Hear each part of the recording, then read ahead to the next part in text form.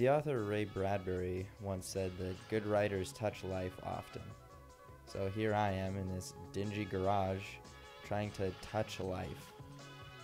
What a load of bullshit this is. Malcolm. How's the writing going? Badly. Yeah, I remember, man. Mr. fucking gonzo journalist. You know why you're a good writer, Malcolm? Here it comes. Because you write about the shit the people care about. You're like Hunter S. fucking Thompson. You get into it, man. You're not like some fucking lame-ass whiner writing about fucking marriage artists and shit. I mean, who gives a fuck, right? No, this is real shit, man. This is art. We're both artists, man. Like, Somehow I didn't believe him. Writing shit about some rich punk and his below. That's not art, is it?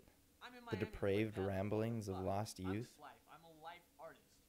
Last week, I'm in Miami with my dad. Like, what the fuck? I'm spending like $100 bills on girls I don't even know. These little fucking Cuban girls. They've probably even never seen Benjamin Franklin. Like, who the fuck is he? Yeah, what the fuck ever. Do you? Yeah. You're a good kid. You're a good kid.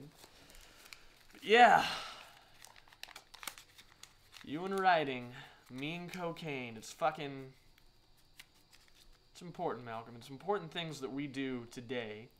We're the future tomorrow. I mean, I could be the president. God help us. Right, well, thanks. What do you plan on doing, with your life? That is the million-dollar question, isn't it, Malcolm? What is old Connor gonna do with his life? I think the more important question is, does it really fucking matter?